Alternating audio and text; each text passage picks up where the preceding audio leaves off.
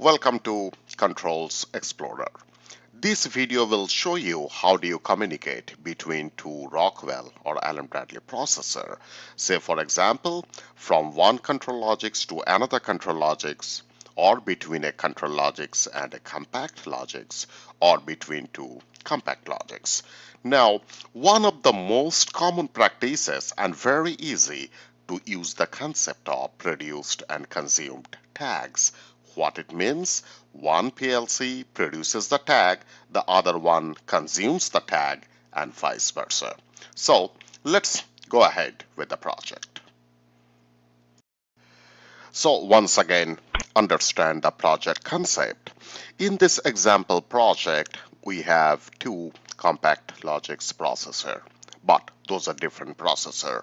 The first one called line 1, we have CompactLogix L23E, and the second one named line 2, and we got L16ER processor.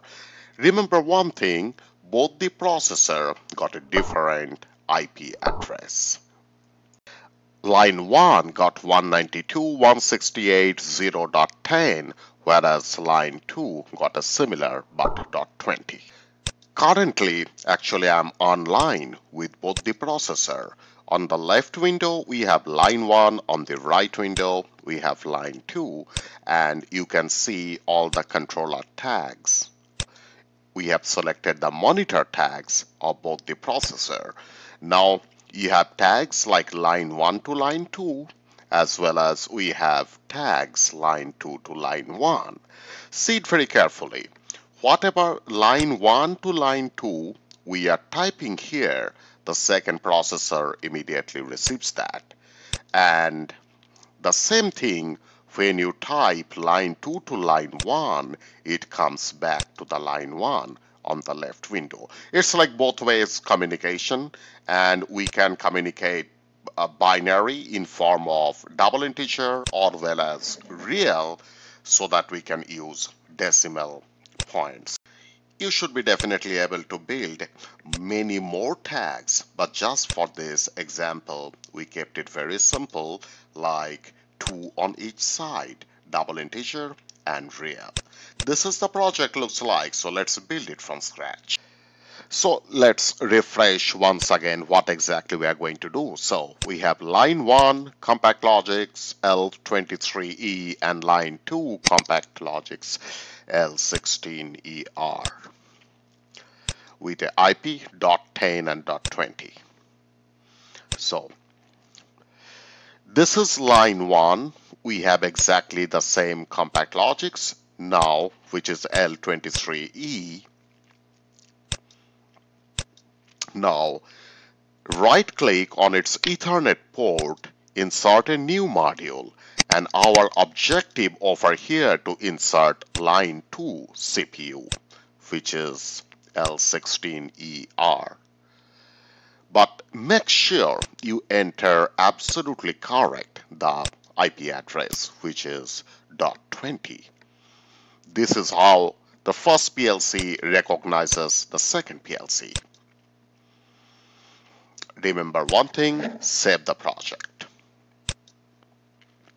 Now, again, we are into line 2. Do exactly the same thing like you did for the line 1.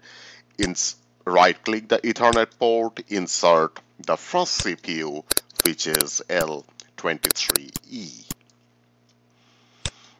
Once again, make sure you are entering the exact correct IP address, which is .10 for this one. Save the project. Now next, we would be creating tags that would be exchanged between the two processors.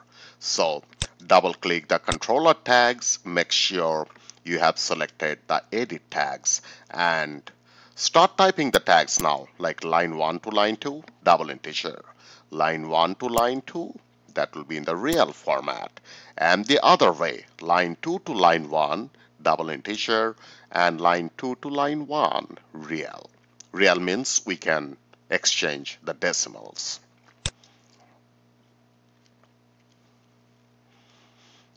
Now right click, select the properties, and we would like to declare the first two tags as produce tags. And the last two, again the properties, edit tags.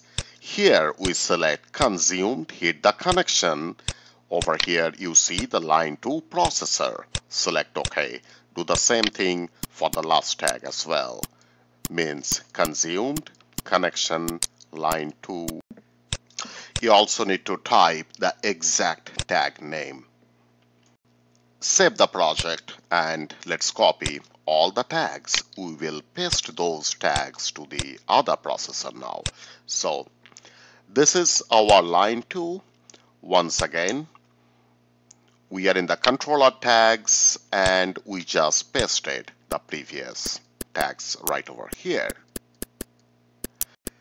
Note one thing here, the produced tags of line 1 are the consumed tags for the line 2 and vice versa. That is, the produced for line 2 are consumed for line 1. Anyway, now save the project and let's download it to the respective processor. So this is line 1. We are downloading the code. This is in the program mode and eventually we want to change it to the run mode. So we have it in the run mode. This is the IO module. Well, this is now we are in the line 2. We do the same thing, download to the line 2 processor. Again, changed to the program and we will change it back to run mode. So right now we have downloaded both the codes to both the processor. Both are running. Let's have a look into it. We open controller tags, this time monitor tags, not edit. So we have line 1 to line 2 binary, line 1 to line 2 real, and again have a look into both the windows exactly the way we started at the very beginning of the project. Thanks for watching.